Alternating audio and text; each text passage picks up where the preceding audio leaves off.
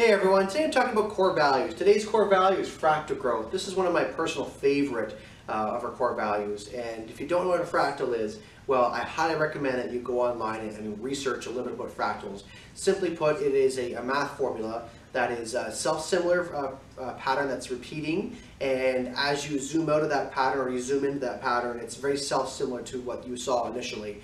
It is really the math of life. It is organic structure. This is how not all, but vast majority of living structures are organized, is using fractal patterns.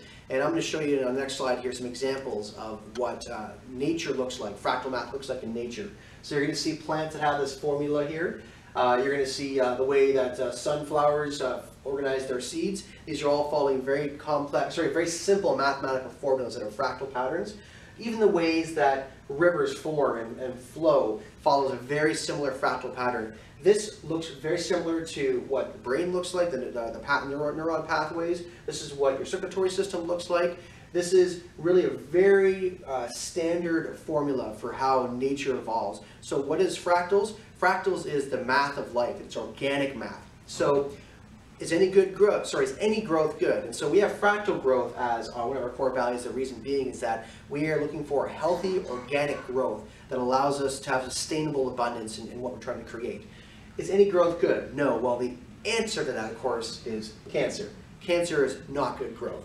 Cancer is growth for any sake whatsoever. If you look closely at cancer cells compared to normal healthy cells, whether it's in the human body or some other plant or animal, you're going to see that those cancer cells clearly are not part of a continuous whole. They are a separate foreign entity that is developing, growing within the host. And cancer will continue to consume all resources at the expense of everything around it, and will eventually kill the entity around it and the host that's supporting that to cancer, because it has no care or concern. And unfortunately, many people live their lives in their communities as a cancer, taking and taking and taking without building sustainable abundance.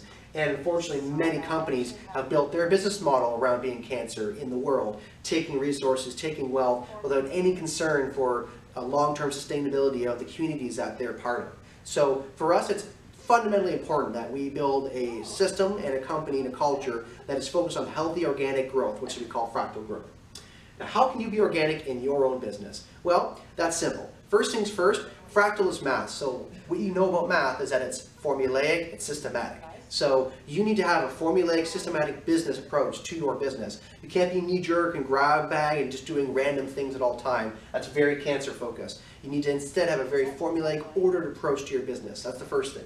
The second thing is that you need to ensure that, and this is part of what we've done in our company, is that every level of promotion in our company, from a brand new agent all the way up to a senior partner who's running a brokerage, all the way through those ranks, they have very, very similar sets of responsibilities, tasks, and steps that allow them to grow organically with their own achievements and experiences. And so a fractal business plan would have one that allows you to organically grow, to expand, to scale, without having all the rough edges and the scraped knees you get along the way. Of course, as you're growing, you're going to have those things, but the whole point of fractal is that you have a business plan that is organic and smooth and flows from the very beginning to the very end. That's a key part of having organic business in mind. Another thing to think about is fractal is cooperation. If you look at cells in your body, what's more important? Is the liver more important than the kidney? Is the skin better than the blood? Is the brain more important than the heart? At the end of the day, these are all different types of cells that have all come together to cooperate to create the organism that is you.